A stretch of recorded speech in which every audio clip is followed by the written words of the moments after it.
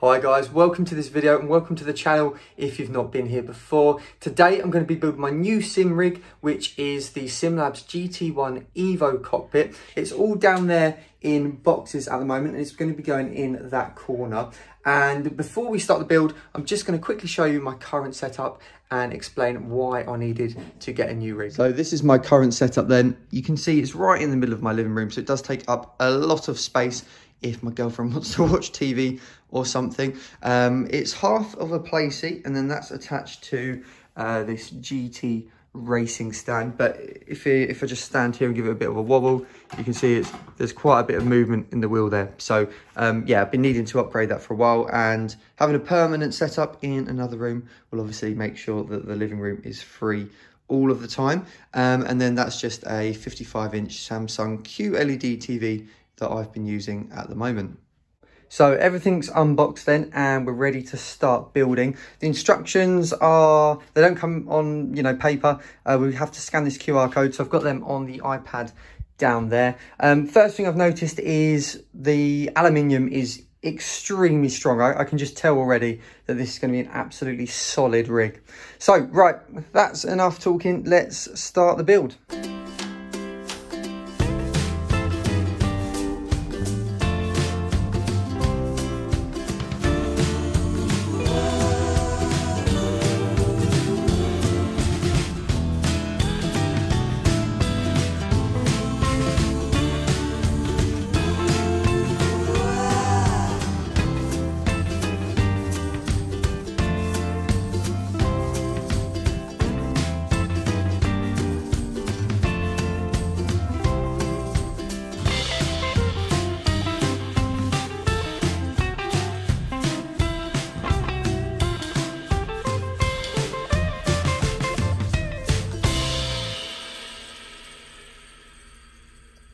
Okay, so the frame is pretty much done.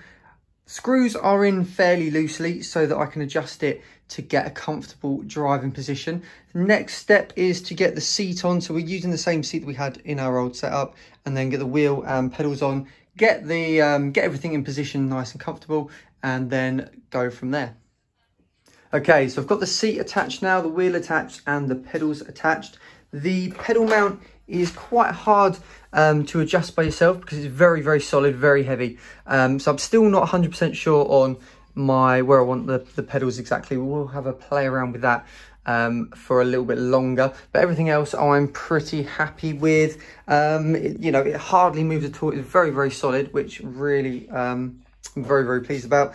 One thing to do note when you're building one of these is that it's quite easy to scratch the aluminium if you need to move things around, so just be careful of that if you're going to be building one yourself. But I mean, it's not very noticeable at all, and Sim-Lab do supply you with plenty of screws, so I've got loads and loads of screws left over, which is fantastic. I've been able to use those screws to bolt the pedal, the wheel and the seat to the frame, so I haven't needed to use my own screws for that. Next up, we need to put together the monitor stand and then get the monitor attached to it.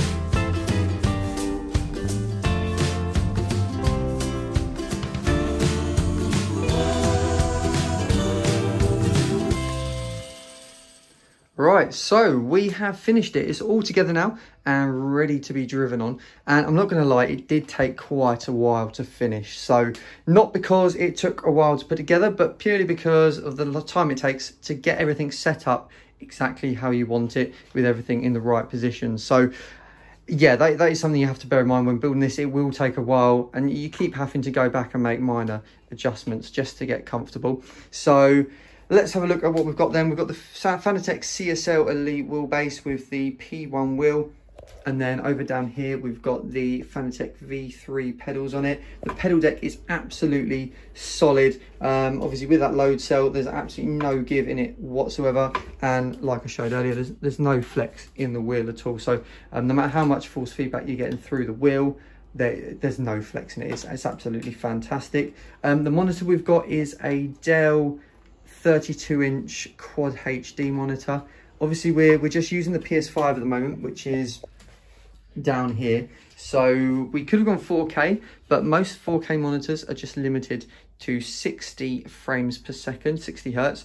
unless you have HDMI 2.1. So what I'll probably do is a separate video where we go for a review with this particular monitor and just how you can use it with the PlayStation 5. But I have been playing F1 2021 with 120 frames per second on it, which has been pretty cool. So the seat then, obviously the seat we had before, it's quite a squeaky seat, and I do want to replace that eventually. But at the end of the day, this is sim racing, you're not actually moving, so the seat is essentially just somewhere we can sit.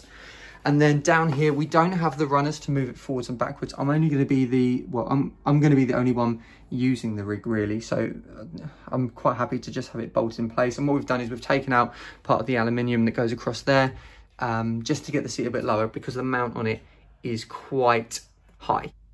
I will be building a PC eventually, so we can get on iRacing and possibly some ACC stuff on PC. However, because of the prices of PC components at the moment, that's just going to have to wait a little bit until those prices come down a bit. So just sticking to the PS5 for now. I think we're also going to have to move that Lion King poster on the wall at some point, and maybe put something a bit more racing related. I think if I'm going to be doing any videos with me in it, I'll probably be filming from sort of this angle, so maybe a shelf with some of my trophies on it, or some sort of racing poster would fit in nicely there and really finish off the room. Thanks for watching, guys. I hope you've enjoyed this video, and do let me know if you have any questions about the setup I've got here at all. But if not, give it a like if you have enjoyed it, and consider subscribing if you haven't already. And someone has just buzzed on the door, so I have got to go.